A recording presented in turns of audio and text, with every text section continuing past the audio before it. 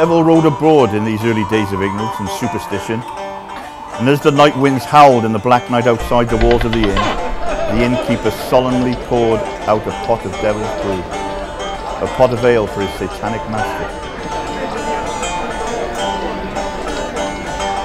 This is the devil's cup. What we do every night, to appease the devil, we fill this with ale, leave it on the doorstep, and each night there's some missing. We hope it's to appease the devil and to make sure that he doesn't bother us and to keep the spirits here happy. But we've other theories. Some of the local vagrants seem to have got wind of it.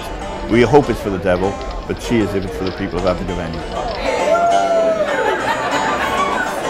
Well, the story of the Skirrid is it's alleged to go back to 1110, and it was certainly a courtroom until 1640 upstairs.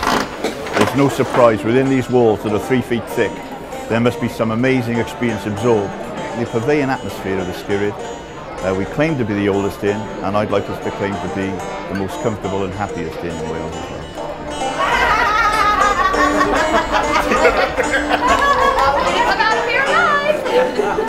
My wife Sharon and I first realised the Skirrid Inn was available in 2005. It's a wonderful pub, and we enjoy very much being a custodian of such a beautiful place.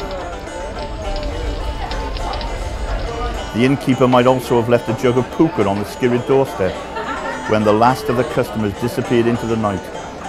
This was to appease the devil or mischievous spirits of the darkness.